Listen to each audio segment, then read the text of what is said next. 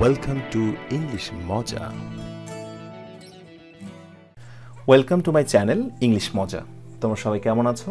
আশা করি অনেক ভালো আছো, আর তোমরা সবসময় ভালো থাকো এই প্রত্যাশা আমার সবসময়ের। আজকের লেসনে তোমাদের সবাইকে স্বাগতম। আজকে তোমাদের জন্য যে লেসনটি নিয়ে উপস্থিত হয়েছি সেটি হচ্ছে রিঅ্যারেঞ্জিং মেকিং করার সহজ পদ্ধতি। রিঅ্যারেঞ্জিং এই টপিকটি মোটামুটি প্রতিটি ক্লাসে দেখতে পাওয়া যায়, স্পেশালি তোমরা যারা এইচএসসির স্টুডেন্ট রয়েছো, এসএসসির স্টুডেন্ট রয়েছো এবং তোমরা যারা জেএসসির স্টুডেন্ট রয়েছো, মোটামুটি সবারই কিন্তু রিঅ্যারেঞ্জিং রয়েছে। তো এই পরীক্ষায় রিঅ্যারেঞ্জিং আসলে তোমরা প্রায়শই একটি সমস্যা ফেস করো যে কোন পদ্ধতিতে আমরা রিঅ্যারেঞ্জিং মেকিং করব, বা কোন সিকোয়েন্সে আমাদের লেখা দরকার, বা পরীক্ষায় আমরা যখন রিঅ্যারেঞ্জিং করি বা লিখি তখন টিচাররা ঠিক কীভাবে মার্কস দেয়, কোনটা হলে মার্কস পাই আর কোনটা না হলে আমরা মার্কস পাই না, এ নিয়ে তোমাদের অনেক প্রশ্ন থেকে যায়। তো তোমরা আমাকে অনেক প্রশ্ন করেছো, আমি সেই প্রশ্নের সমাধানগুলো আজকে দেওয়ার চেষ্টা করব। তো চলো ফার্স্টে আমরা জেনে নিই পরীক্ষায় যে রিঅ্যারেঞ্জিংটা আসে সেটা মূলত কয় ধরনের আসতে পারে। ইয়েস, রিঅ্যারেঞ্জিং পরীক্ষায় তিনভাবে আসতে দেখা যায়। নাম্বার 1, ব্যক্তি জীবনী।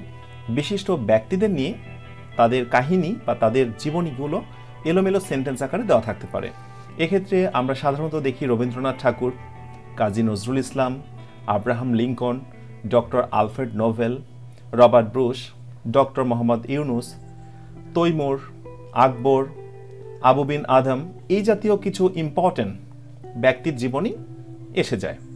আচ্ছা, এক্ষেত্রে এই ব্যক্তি জীবনী সলভ করার একটি কৌশল রয়েছে, সেটা আমি আজকে দেখাবো। এরপর নাম্বার টু হচ্ছে চিরাচরিত নৈতিকতামূলক গল্পসমূহ। অর্থাৎ এই গল্পগুলো সাধারণত আমরা ছোটবেলা থেকেই শুনে আসছি, বিভিন্ন বইয়ে পড়ছি, লিখছি।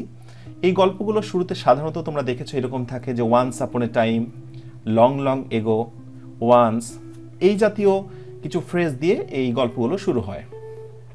তার ভেতরে উল্লেখযোগ্য কিছু গল্পের কথা আমি বললে তোমাদের মনে রাখতে বা মনে পড়ে যাবে স্মৃতিগুলো। যেমন ধরো টু ফ্রেন্ডস অ্যান্ড আ বিয়ার, দুই বন্ধু এবং ভাল্লুকের সেই গল্পটা হতে পারে, হ্যামিলিয়নের বাঁশিওয়ালা সেই গল্পটা, অথবা আসতে পারে এ গ্রিডি ফার্মারের সেই গল্পটা। তো এই জাতীয় গল্পগুলো হচ্ছে চিরাচরিত নৈতিকতামূলক গল্পসমূহ। এখানে আসলে কোনো সূত্র কাজ করবে না, বা তোমাকে কোনো টেকনিক শিখিয়ে আমি এটা কমপ্লিট করতে পারবো না। জাস্ট এক্ষেত্রে তুমি ঠিক যেভাবে ট্র্যাডিশনাল ওয়েতে পড়েছো সেইভাবেই তোমাকে লিখতে হবে। সেক্ষেত্রে আমি বলবো যে এই গল্পটি না জানলে তোমার জন্য একটি ব্যথার কারণ হতে পারে, কষ্টের কারণ হতে পারে।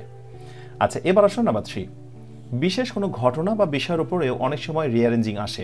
এলোমেলো করে 10টি সেন্টেন্স দেওয়া থাকে, তো এই সেন্টেন্সগুলো সাজাতে হয়। ও আরেকটি কথা বলে দিই, বর্তমান সময়ে লক্ষ্য করলে দেখা যায় তোমরা যারা এসএসসির স্টুডেন্ট রয়েছো তাদের ক্ষেত্রে কিন্তু 8টি সেন্টেন্স এলোমেলো করা থাকে। তার মানে 8টি সেন্টেন্সকে তোমার সঠিক সিকোয়েন্সে সাজাতে হবে। এক্ষেত্রে 8 মার্কস থাকে। আর তোমরা যারা এইচএসসির স্টুডেন্ট রয়েছো তোমাদের কিন্তু 10টি সেন্টেন্স এলোমেলো করে দেওয়া থাকে। এই 10টি সেন্টেন্স তোমাদের সাজাতে হয়, তোমাদের মার্কস থাকে 10। জেএসসির ক্ষেত্রেও সাধারণত 10 থাকে। আচ্ছা, যেটা আমি বলছিলাম যে বিশেষ কোনো ঘটনা বা বিষয়ের ওপরে অনেক সময় রিঅ্যারেঞ্জিং আসতে দেখা যায়। বিশেষ ঘটনা বা বিষয় বলতে আমি বোঝাচ্ছি, ধরো ডাউরি সিস্টেম, যৌতুক প্রথা, এটা নিয়ে এলোমেলো করা কিছু সেন্টেন্স দিল, সেগুলোকে সাজাতে বলা হলো। অথবা হতে পারে ডিজিটালাইজেশন ইন বাংলাদেশ, সাম্প্রতিক বিষয়ের একটি ঘটনা। অথবা হতে পারে ডিফরেস্টেশন, বন কেটে ফেলা ইত্যাদি। এই জাতীয় সমসাময়িক বা মোস্ট ইম্পর্টেন্ট কিছু বিষয়কে এলোমেলো করে সাজিয়ে দিয়ে সেগুলো করতে বলা হয়। তো এখন প্রশ্ন হচ্ছে সবসময় বেশি আসতে কোনটা দেখা যায়? সবসময় বেশি আসতে যেটা দেখা যায় সেটি হচ্ছে ব্যক্তি জীবনী। হ্যাঁ, বিশেষ ব্যক্তিকে নিয়ে সাধারণত রিঅ্যারেঞ্জিং বেশি আসতে দেখা যায়। তো আজকে আমি সেই ব্যক্তি জীবনী যদি পরীক্ষায় আসে সেই রিঅ্যারেঞ্জটাকে কোন সিকোয়েন্সে আমরা খুব সহজে সাজাতে পারবো, বা কোনো টেকনিক আদৌ রয়েছে কিনা সেই বিষয়টা আমি আজকে ক্লিয়ার করব। তো চলো দেখে নিই পরীক্ষায় যদি একটি ব্যক্তি জীবনী আসে সেটাকে আমরা কোন সিকোয়েন্সে সাজাবো। ব্যক্তি জীবনী রিঅ্যারেঞ্জিং করার নিয়ম। নাম্বার 1, ফার্স্টে আমরা যে ব্যক্তি নিয়ে কথা বলা হচ্ছে সেই ব্যক্তির একটি পরিচয় দেব। সাধারণত এই জাতীয় সেন্টেন্সটার স্টার্টিং হয় এরকম, all of you have heard the name of dot dot. তার মানে all of you have heard the name of Kazi Nazrul Islam, অথবা all of you have heard the name of Rabindranath ঠাকুর। এইরকম বিশেষ একটি সেন্টেন্সটাকে আমরা ফার্স্টে নিয়ে আসবো। এটা হচ্ছে ব্যক্তির জাস্ট সিম্পল পরিচয়। এবার চলে আসবে তার জন্মটা কোন ডিস্ট্রিক্টে হয়েছে, কোন গ্রামে হয়েছে, কত তারিখে হয়েছে, কত সালে হয়েছে, এই লাইনটাকে আমরা তার পরেরটা নিয়ে চলে আসব। এরপর নাম্বার 3, পিতা মাতার পরিচয় চলে আসবে। সাধারণত পিতার পরিচয় থাকে, বংশ পরম্পরায় আমরা পিতার নামটা এখানে পেয়ে যাই। তো যেখানে পিতার নাম বা পিতা নিয়ে কিছু ইনফরমেশন দেওয়া থাকবে সেই সেন্টেন্সটাকে আমরা এখানে প্রাধান্য দেব। নাম্বার 4, শৈশবকাল। এবার এই বিশিষ্ট ব্যক্তির শৈশবকালটা কেমন ছিল, শৈশবকালের কোনো স্মৃতি রয়েছে কিনা, শৈশবকালের জীবনটা কি তার খুব সুখের ছিল নাকি কষ্টের ছিল, সেই লাইনটা নিতে হবে এবার। এরপর নাম্বার 5, অর্জিত ডিগ্রি সমূহ। শৈশবকাল কেটে গেছে, সে পড়াশোনা শুরু করেছে, পড়াশোনা শুরু করলে তার জীবনে সে কোন ডিগ্রিগুলো অর্জন করেছে সেই লাইনটাকে এখানে নিয়ে আসতে হবে। অথবা অনেক সময় এরকম হয় যে এই অবস্থাতে এসে একজন ব্যক্তি রিসার্চ বা গবেষণা করা শুরু করে, সেটাও হতে পারে, সেই লাইনটাও নিতে পারি। এরপর 6 নাম্বার, এরপরে সে ওই স্টেজের পর অর্থাৎ অর্জিত ডিগ্রি যখন সে অর্জন করে ফেলেছে, এরপরে সে কি বিশেষ কিছু লিখেছে, বিশেষ কোনো লেখনী, বিশেষ কোনো গ্রন্থ, বিশেষ কোনো কিছু যদি লিখেই থাকে তাহলে সেই গ্রন্থের নাম কি, বিশেষ গ্রন্থসমূহের নাম আমরা এখানে বা এই সেন্টেন্সটা আমরা এখানে নিয়ে নেব। বিশেষ গ্রন্থসমূহ হতে পারে, অথবা যদি আগে আমরা কোনো রিসার্চের বা গবেষণার কথা উল্লেখ করি, বিশিষ্ট কোনো মনীষীর কথা যে কিনা হচ্ছে কোনো কিছু নিয়ে রিসার্চ করেছিল, তাহলে এই জায়গাটায় আসবে সে কি আবিষ্কার করলো, বিশেষ গ্রন্থসমূহ না হয়ে এখানে আসবে সে কি আবিষ্কার করলো। এবার আসো নাম্বার 8। নাম্বার 8-এ আমরা এই জায়গাটায় যে লাইনটাকে নিব সেটি হচ্ছে পুরস্কার। সে বিশেষ কিছু গ্রন্থ লিখলো বা সে বিশেষ কিছু আবিষ্কার করলো, তাহলে সে একটা পুরস্কার পাবে, তাই না? এই পুরস্কার হতে পারে নোবেল পুরস্কার বা অন্য যে কোনো একটা পুরস্কার নাম এখানে আসতে পারে। এইরকম একটা সেন্টেন্সকে আমরা প্রাধান্য দেব। নাম্বার 9-এ এবার বয়সের প্রায় শেষ দিকে রোগে আক্রান্ত হয়। সাধারণত আমরা জানি বা এটা প্রত্যেকটি মানুষের ক্ষেত্রে আমরা আমাদের জীবনের প্যাটার্নগুলো বা আমাদের জীবন হিস্ট্রিগুলো লিখি না বলে হয়তো বা এভাবে সাজানো হয় না, কিন্তু প্রতিটা মানুষের জীবনে কিন্তু রোগ শোকে আক্রান্ত হয় জীবনের শেষ বয়সে এসে। এ পর্যায়ে এসে পুরস্কারের পর আমরা রোগ শোকে যে আক্রান্ত হয়েছে সেই সেন্টেন্সটাকে আমরা চুজ করব। অ্যান্ড তারপরে 10 নাম্বারটায় তার মৃত্যু ঘটবে। মৃত্যুর ক্ষেত্রে তারিখ সাল সম্বলিত যে সেন্টেন্সটি রয়েছে সেটি আমরা নেব। অ্যান্ড ফাইনালি সবশেষে একটা উপসংহার, কনক্লুশন বা উপসংহারমূলক একটি সেন্টেন্স থেকে যায় যে ব্যক্তিকে নিয়ে আমরা এতক্ষণ কথা বললাম তাকে নিয়ে কোনো বিপ্লব ঘটেছে কিনা, তাকে নিয়ে কোনো সাল রচিত হয়েছে কিনা, তাকে নিয়ে কোনো বিশেষ কিছু আবর্তিত হয়েছে কিনা, এরকম সেন্টেন্স দিয়ে আমরা মোটামুটি সিকোয়েন্সটা সাজাবো। মোটামুটি বলতে পারো যে এই সিকোয়েন্সে তুমি সাজালে যে কোনো ব্যক্তি জীবনী থেকে মোটামুটি 90% তুমি সলিউশন পেয়ে যাবে, আর বাকিটুকু নির্ভর করবে অর্থ বোঝাটা।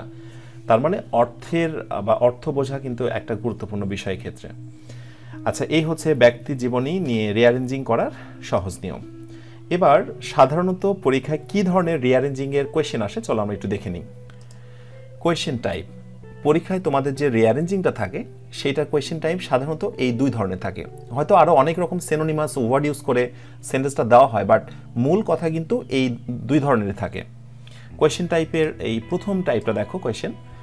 তো পরীক্ষায় যে রিঅ্যারেঞ্জটা এসছে তার শুরুতে এই কোয়েশ্চেনটা বলা থাকবে, এবার এই কথা বলা থাকবে, রিঅ্যারেঞ্জ দ্য ফলোয়িং সেন্টেন্সেস, নিচের সেন্টেন্সগুলোকে রিঅ্যারেঞ্জ করো to make a coherent order, যাতে সেগুলো দেখতে একটু সুসংহত বা একটু সাজানো মনে হয়, অর্থাৎ দেখে যেন মনে হয় একটা সুন্দর গল্প। এরপর আরেকটা প্যাটার্নের কোয়েশ্চেন হতে পারে, put the following parts of the story in correct order, যে নিচের যে গল্পটা রয়েছে সেই পার্টগুলোকে সুন্দর করে তুমি একটি কারেক্ট অর্ডারে তুমি সাজাও, to make the whole story, এবং সেখান থেকে তুমি সুন্দর করে পুরো একটি গল্প তৈরি করো। তো যাই হোক, এই হচ্ছে কোয়েশ্চেন প্যাটার্ন। আমরা এবার সাজিয়ে ফেলবো। সাজানোর ধরনটা কিভাবে, স্যাম্পল আনসার। পরীক্ষায় আমরা আনসার কিভাবে লিখবো। আনসার তুমি অনেকভাবে করতে পারো, কিন্তু সাধারণত আমি এই 2 ধরনেরই আনসার তোমাদেরকে সাজেস্ট করব, কারণ এই ধরনের আনসার করলে বেসিক্যালি ফাইনাল পরীক্ষার খাতায় একজন স্টুডেন্টের খাতা দেখতে অনেকটা সুবিধা হয়। তোমরা এই সিকোয়েন্সে সাজাবে। ধরো ফার্স্টে বি নাম্বারটা আসলো, তুমি বি লিখলা প্লাস দিয়ে সি, তারপরে এফ নাম্বারটা, তারপরে জি নাম্বারটা, তারপরে হচ্ছে এ নাম্বার, এভাবে করে 10টি বা 8টি থাকবে, তুমি সুন্দর করে সাজিয়ে নেবে প্লাস প্লাস দিয়ে। তারপরে কি করবে, এই যে তুমি যেগুলো সাজালে সেগুলো জাস্ট সিকোয়েন্স আকারে তুমি একেবারে গল্পের মতো করে লিখবে।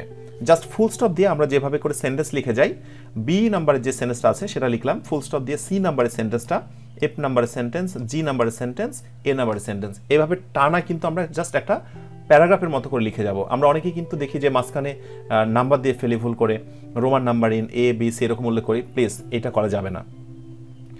অথবা আরেকটা পদ্ধতি অবলম্বন করে তুমি লিখতে পারো, অর দিয়ে আমি বলেছি, এই যে এইভাবে বক্স করে তোমরা করতে পারো।